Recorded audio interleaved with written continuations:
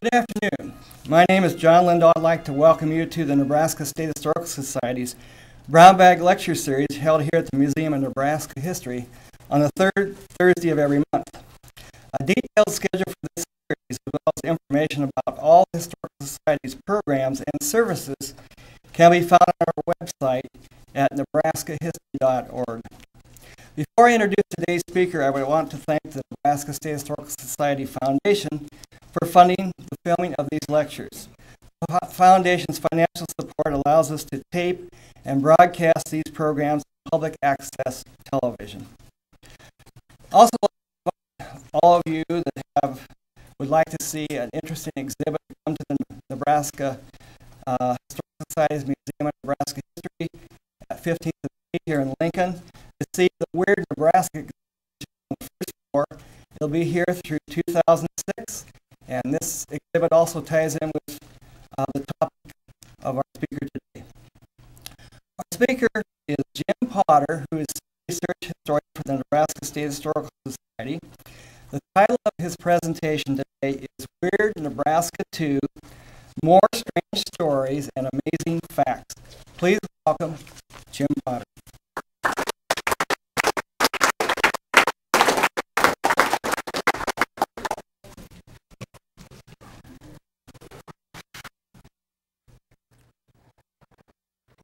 John, it's great to see so many people are interested in weird history. Obviously, my presentation is inspired by the exhibit that's outside the door. If you haven't looked at it, I hope you will take a look either today or some other time when you have a chance. Now, if Oscar were here, I hope he would be proud of me for trying my own way to bolster a fund of useless information about Nebraska and Nebraskans. If not all of the tales that I'm about to tell may be useless, certainly weird, strange, and amazing. Hence, they're also quite interesting, I think. And if they're interesting and illuminate some of the peculiar activities and personalities in Nebraska's past, then maybe they aren't really useless after all. I'll leave that for you to decide.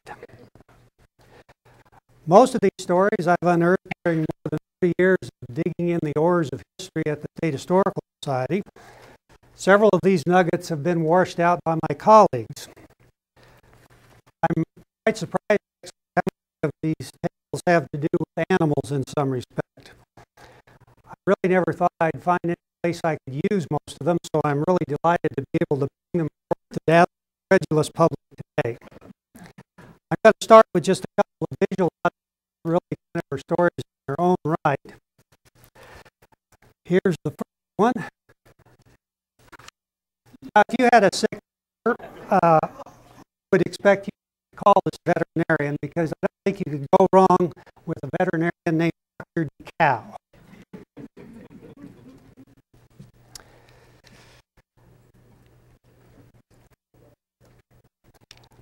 I photographed this Long Pine Drive-In marquee in 1994. At first, I wasn't sure whether they were advertising a porno movie or a documentary about some prominent Nebraska meat packer. Then I realized that they were showing the popular Disney animated film about a young lion cub. Interestingly enough, transportation appeared on both sides of the marquee.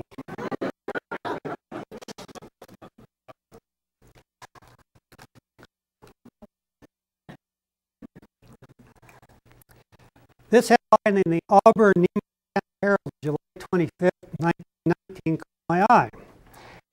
And as the story went, tired of a life of slavery, tired of working in the sweltering heat of harvest sun, pulling huge loads that would tax the strength of an elephant all day long, his only compensation being a small to sleep at the end of a day's work and 3 square meals of oats, hay, and corn every 24 hours, a mule belonging to Emil Teton, in a condition of despondency Thursday, decided to end his life.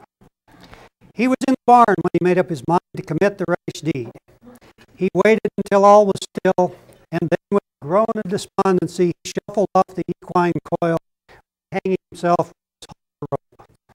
He left no note of farewell or of explanation why he was impelled to commit self-destruction. No female advanced him so as to cause his heart to break. It was thought the only jealousy that could have entered his soul caused him to seek the horn from which mules never return, and where the wicked cease from cussing and the weary are at rest, is a steel mule tractor which its master was contemplating buying.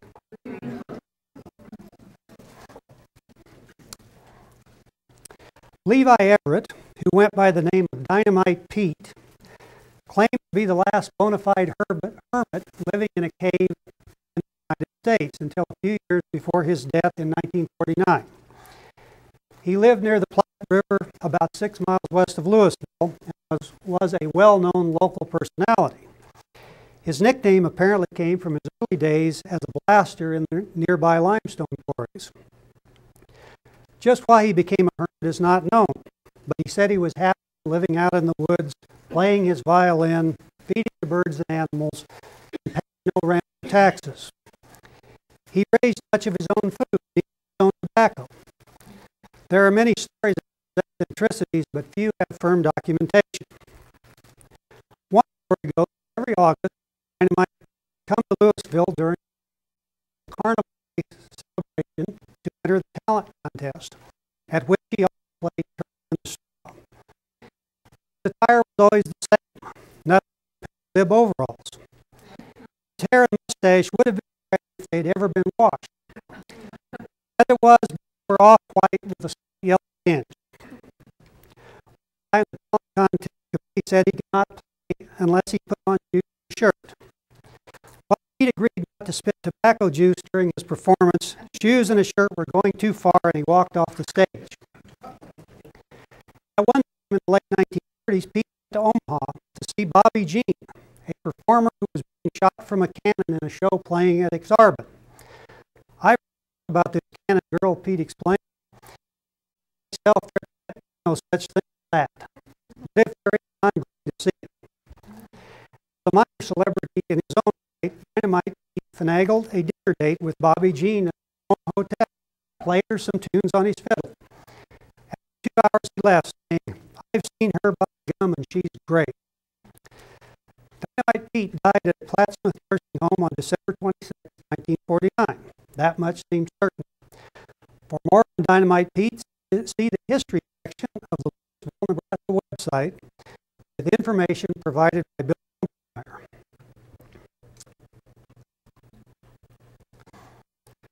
On October 13, 1900, Bert Martin, a ranch hand from Kiowa County, was sent to the state penitentiary for 2 years for stealing a horse. A sleeping woman, baby in arms, said to be Bert's wife, stood by his side. At the end, Bert was assigned to work at the room factory for 11 months with the same cellmate. At some point, the cellmate informed prison authorities that Bert was really a woman. The name turned out to be Tina Martin. He was promptly transferred to the women's section of the penitentiary. Lincoln Evening News reported, "She is distinctly masculine in appearance. Her former relations in Kiowa County accused her of unmasking believe the story." However, was outraged when he learned of Lena Martin's masquerade. He declared unfit with men or women in the penal institution, committed her sentence to time served, and retained in custody her aged mother in February 1902.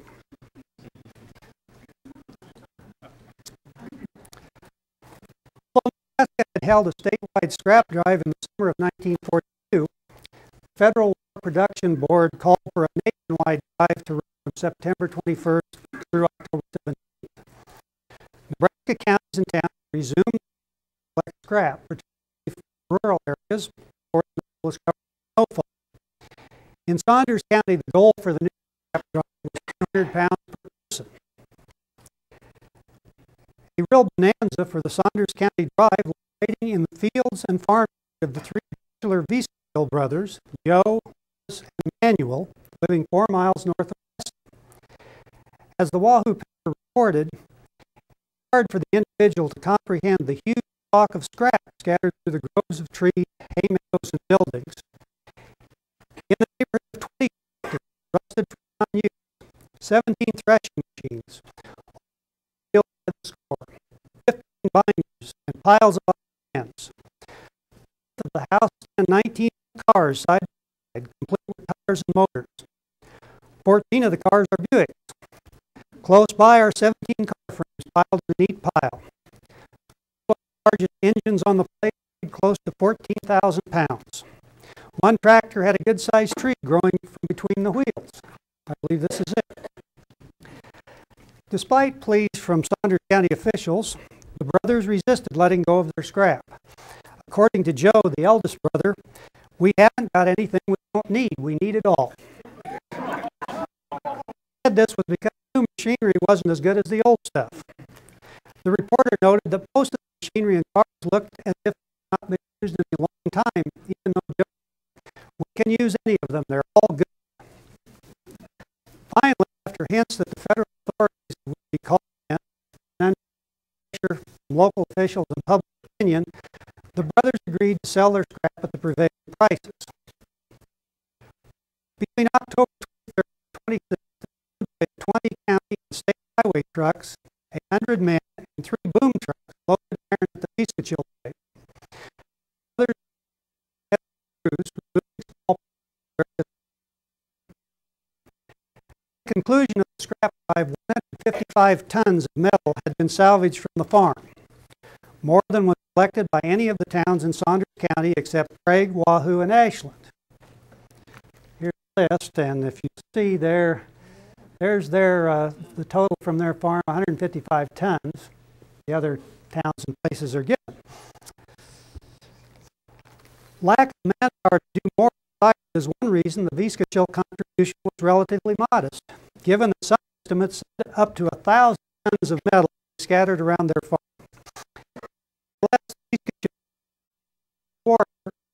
Local authorities set a goal of 200 pounds of scrap for each resident of Saunders County. The brothers' contribution was about 51 tons apiece.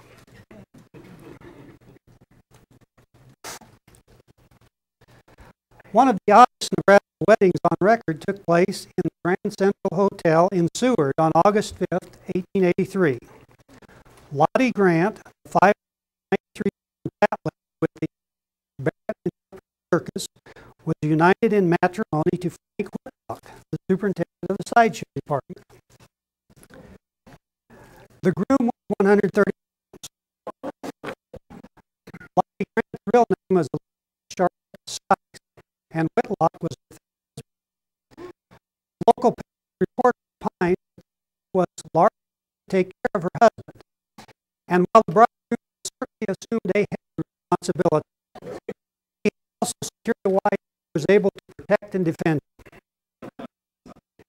At one time, Lottie Grant was said to weigh 752 pounds. I found Frank Whitlock. Perhaps he is standing behind Lottie in this photograph.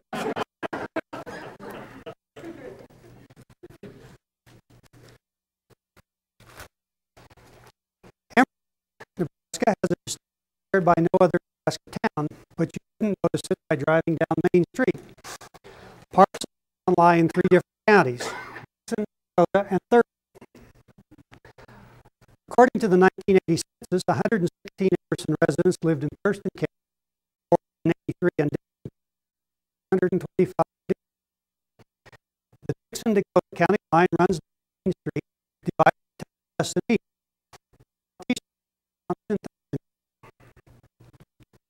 So this is Dixon County here, Dakota County here, and from this point on south is Thurston County. This tri-county status has affected Emerson and her residents in many ways. The newspaper was called the Tri-County Press. Other have borne the names of Tri-County this or Tri-County that. Most of the minor problems arising from the town education relate to and political issues. The town clerk has to work with 3 county assessors, 3 county clerks, and 3 county treasurers. Some residents own property in all 3 counties and visit 3 county seats on official business. Some Emerson might vote in Dixon County, some in Dakota County, and some in Thurston County. Where the license was issued, it is said that had a few blocks to another part of town in order for the since the license was issued in the county where they actually lived. The town marshal, however, has jurisdiction anywhere in town. Thus, the stories about bootleggers living in a house that straddles the county line and moving the booze to the next room in the adjacent county to avoid arrest are probably folklore. According to the 1980 U.S. Census, 7 other incorporated towns with fewer than 1,000 residents were located in 3 counties. This would be across the country. Allentown, Georgia, population 321, was located in 4 counties.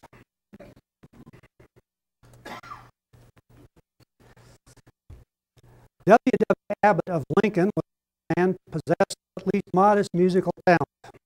The Medley, a periodical devoted to the art of the capital city, said he had won quite a distinction in several of his compositions. One was entitled Spaniards, Frolic.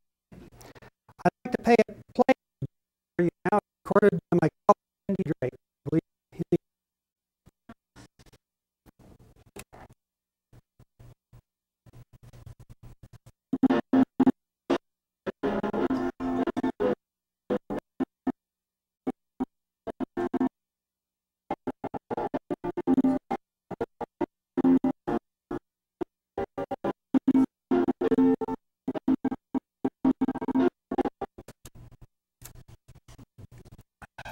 The subtitle of the song makes more sense as connected to the drawing on the back of the sheet music. The song was written in 1898. The United States had declared war on Spain, and clearly one political as well as a musical statement.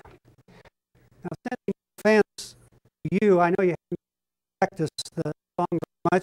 If the plodding tempo is true to form, having bullets fired at your feet might be the only way you could dance to this song.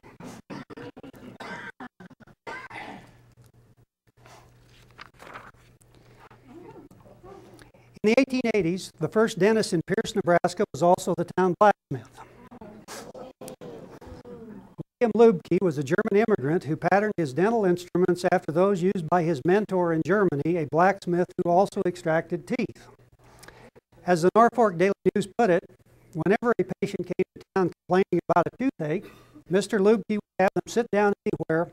Many a time they sat on an old wood pile behind the shop, and presto changeo, the tooth would be out. Charles Pollard, another local blacksmith, apprenticed with Mr. Lubke, and recalled how Mr. Lubke would pull teeth and make no charge for his services. Having a blacksmith as one's dentist might have its advantages. If a tooth proved particularly stubborn, the dentist blacksmith could employ a cold chisel and a small sledgehammer. If anesthesia were needed, a tap on the head with the sledgehammer would probably do it.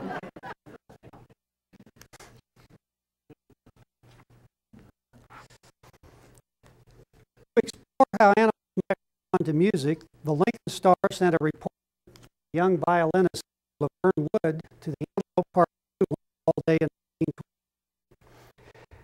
Wood played the violin for bears, a bison, elk, an eagle, and some alligators. When she attempted to imitate animal sounds, none of the critters paid any attention. At the bear cage, she launched into humorette, and the Bruin stood up and seemed to follow the tune with rapt attention. When you and I were young, Maggie caused 4 young coyotes to wail and whine mournfully. In such a racket that park visitors came to see what was going on. Bison, basking in the sunshine, paid no attention when Miss Wood tried to jazz to "You've got to see every night." The elk also was bored. A series of instrumental screeches and tones sent Mr. Bison running to the far reach of his pen. The eagle was completely indifferent to music, not even responding to a rendition of the Star-Spangled Banner. The visitors left whether we were convinced all of the theories about music and animals were right or not. A bystander commented, "The Rock Island train can get more out of them than all the violins in the world." Of course, in those days, the tracks ran right by the zoo. The report would have been a similar experiment took place in Sandhills Ranch near Eli, Nebraska in 1910. Peterson was a noted local fiddler with the reputation of being able to make a violin talk. stories about how birds and animals had been attracted and charmed by music, Peterson tried on the pesky coyotes. One afternoon, a few days later, Peterson and his son Henry went to a barn on a ranch, and Peterson rosined up his bow. He started with Devil's Dream, Fisher's Hornpipe, and When the Flowers Bloom Again, but not a coyote appeared. He then tried some of his best ragtime, and soon coyotes popped up on the hills ringing the barn, howling in unison. There he sat. Then the fiddler tried a more plaintive offering, Home Sweet Home, and the circle of coyotes rose to their feet and slowly walked toward the barn. When Peterson stopped playing, the coyotes sat down. He saw out who will meet to miss him. There will be one vacant chair. The coyotes came toward the barn on a trot. As soon as they got within range, Henry opened fire with his .22 rifle, killing or wounding the coyote with nearly every shot. The boy went from window to window, firing until he ran out of ammunition. At that, the father laid down his bow, and the unwounded coyotes turned tail and fled back over the hills. The coyotes lay dead around the barn. Now, I know a Shadden that plays old fiddle, and I was thinking one day we ought to go out and try We Will Meet to Miss Him. There will be a vacant chair and just see what happens.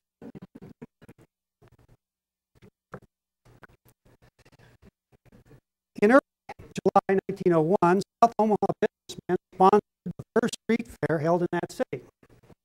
A highlight was to be a series of bullfights featuring real Mexican matadors and Mexican fighting bulls.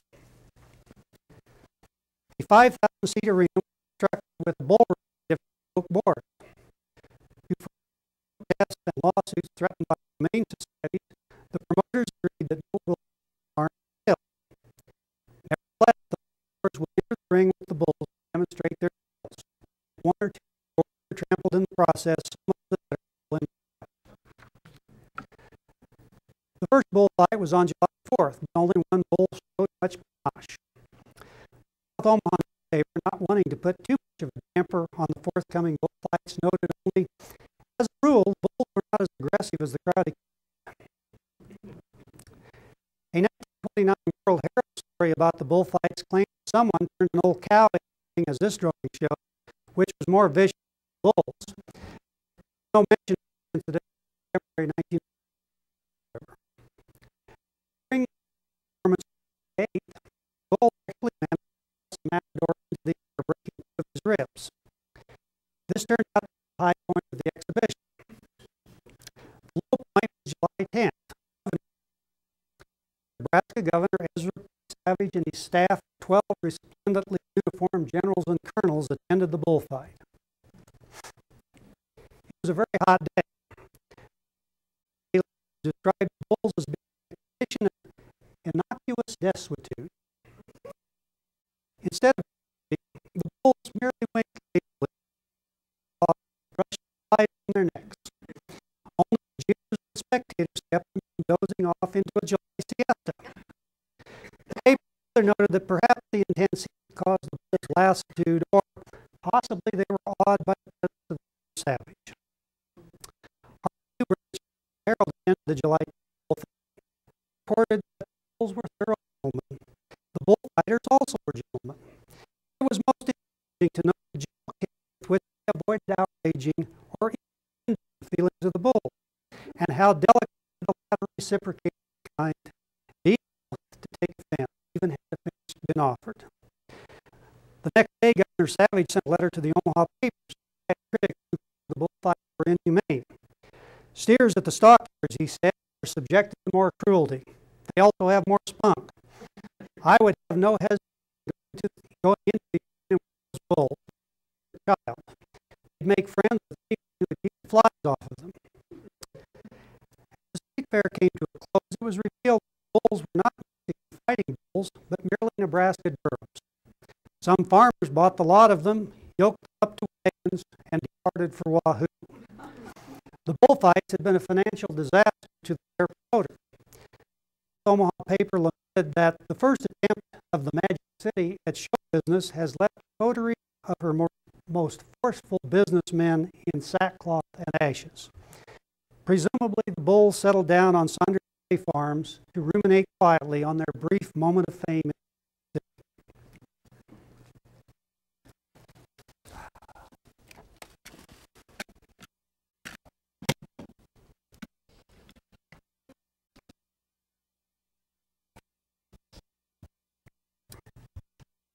early 20th century, Nebraskans and separators were employing science to increase yields and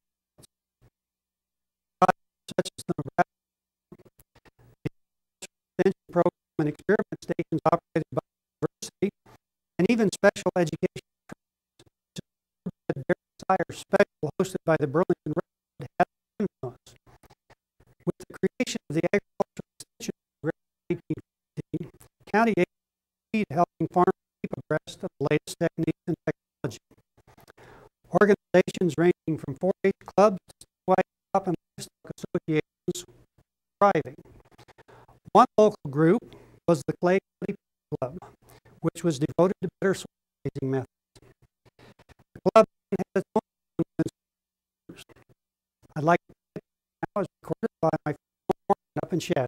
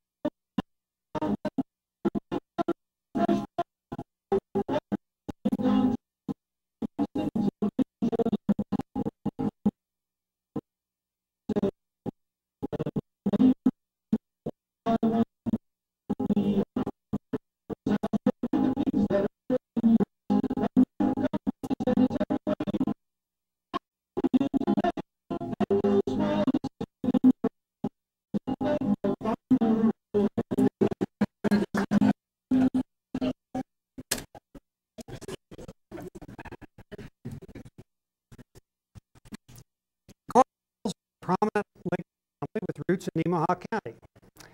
Some of you have visited Coryell Park near Brock, which the family created and opened to the public.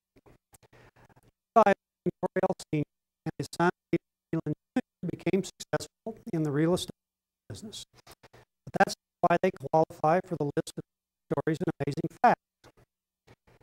As the story goes, when Junior was an infant, Levi Sr. built a playpen in his office and started taking Junior to work with him.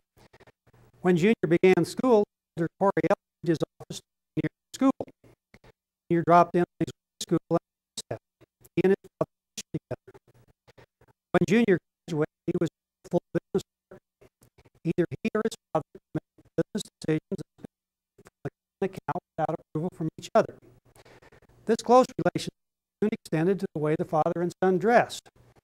One day, Junior went to get a new suit and took his father along. Junior picked out a suit, and Senior said he'd take one just like it. The next time Junior wanted a tie, he bought two alike and gave one to his father. Gradually, their entire robes became duplicates. Whichever one got up first in the morning would call the other and say, "I'm wearing a 33 suit, a tie, 37 shoes." The numbers were arranged for convenience so you wouldn't have to describe anything. In the 1930s and 40s, father and son and their families lived across the street from one another. Senior at 2850 Sheridan Boulevard, Junior at 2901 Stratford Avenue. One servant served both houses. One week, they signed at Senior's, and the next week at Junior's. I can't be sure that is true, but I do have evidence of their sororification. Here is a photo of a Coryell Thanksgiving with father and son attired in the uniform of the day. It's obvious which the father and son.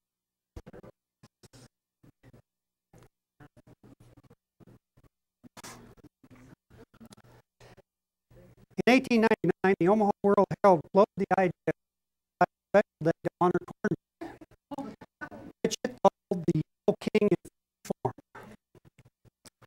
After all, cornbread had been a staple for many early pioneers who ate it for breakfast, dinner, and in many instances it fully staved starvation. The idea fell flat after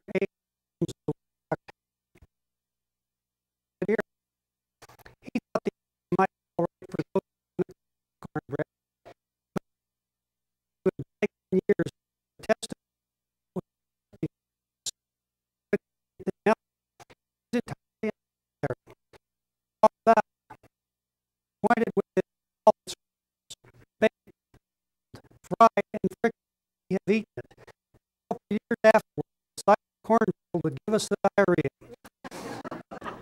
Yes, it is smooth bore balls of anterior easterlings in touch with the edges of the rasping corn dodger. But old fellows in there, thank you.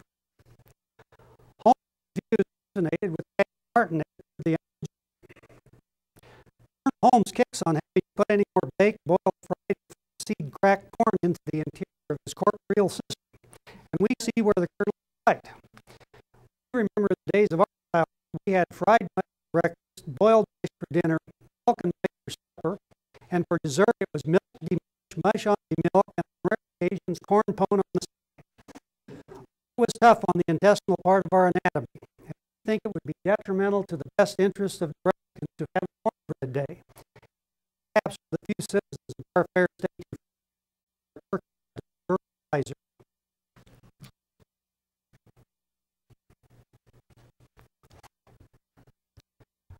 It is right away at the Omaha Auditorium on September 7th, 1926, and left the airwaves to any of the 30 million Westerners who might have been tuned in. Fred Paetzel, his call is described as a smooth, musically insistent command. No pig resist. Fred himself described the technique as giving the first call as an introduction, the second as an invitation, the third as an order, and the last several as a punch planks of any lazy animal that may be immersed in the mud somewhere out in the hills. The competition, sponsored by the World Herald and the Omaha Radio Trades Association, drew 6,000 spectators and a radio audience of unknown proportions. Paetzel, a farm worker and ditch digger from Madison, Nebraska, received the World Herald's gold medal and a check for $700. He had bested 49 callers, including 6 women from Illinois, Missouri, Iowa, Alabama, Arkansas, Wyoming, and oddly enough, the District of Columbia. I can get my teeth fixed now, said Fred, and I'm buy a few shows and be a milk cow. I got past second grade at school, and I reckon I better fix things so the wife and children will have a good living. If you got one of these telephones around here, he said, I'll leave all telephone Madison, my hometown. I told my wife when I left home that I would, but she was just a little doubtful. Fred would not be confined to the cornfield. The New York newspaper announced his triumph, and the October 9, 26th issue of the Literary Digest told his story and published this musical notation of his famous call, said by the champion. Come, however, when Paul Calling Alice earned him mention in 1927 short story by the English writer P.G. Wodehouse. The story, as you can entitled Pig Hooey, tells of the prize-winning Berkshire sow, the Empress of Blandings, who went off her feet, got thrown in jail, followed by the local public. The pig's owner, the Earl of Emsworth, all avenues to might to her former rotundity, described as a cap with ears and a tail, pending Shropshire agricultural good. James Elford, a young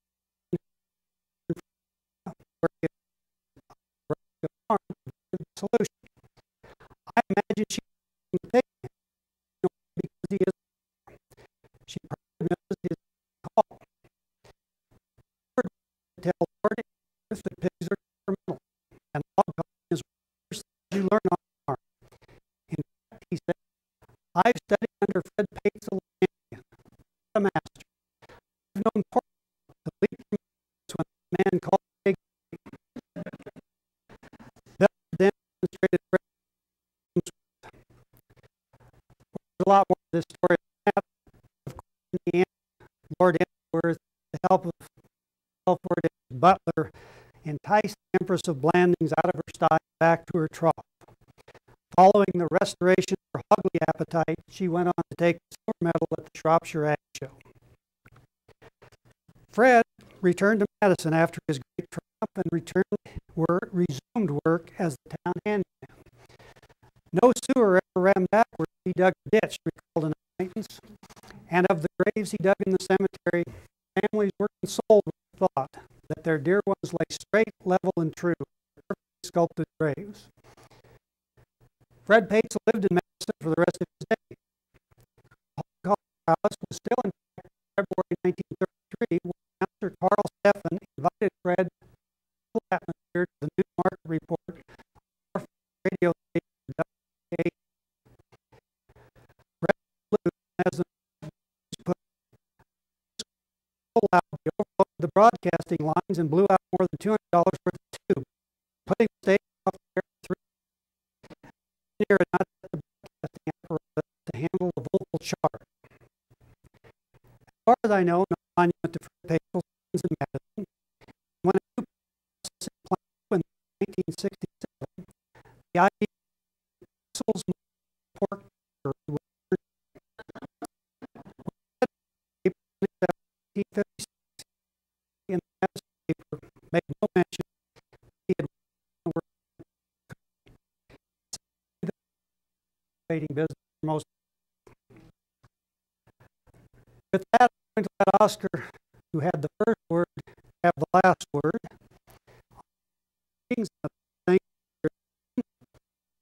At this point, I can answer anybody would take questions.